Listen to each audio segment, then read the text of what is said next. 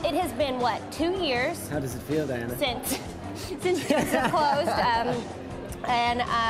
This is our first show, like full show that we've done, and since then, so I'm excited. I'm excited that we get to commute together.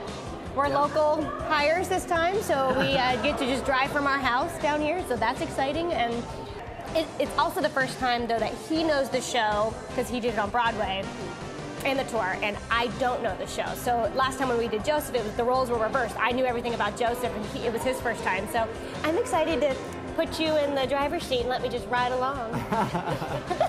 For me, it's always a pleasure to work with Diana. And that's, you know, when you get married, you just want to hang out with your best friend. So anytime you have an opportunity to be creative with someone that you love, it's a dream come true. The one thing that's funny for me is we're also big fans of each other's work. So when we first met doing a show, I was always blown away with the choices she made as her character. And I hope that went both ways.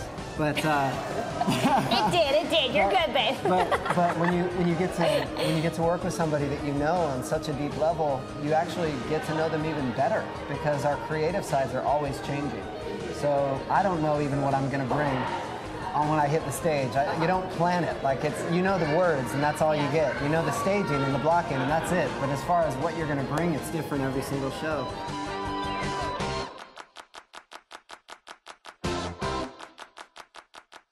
I think the one thing I can bring to Sandy that those other ladies could not are some curves. Because let's be honest, I've had these curves since I was 16.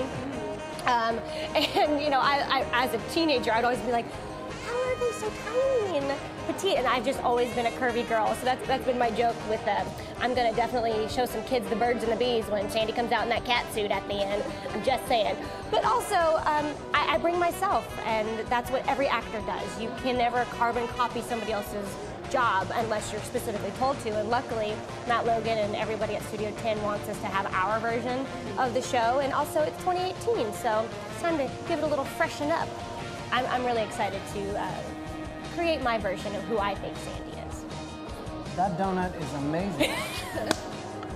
That's unreal. Right? I told you, I've been trying to get you down here forever. Dang.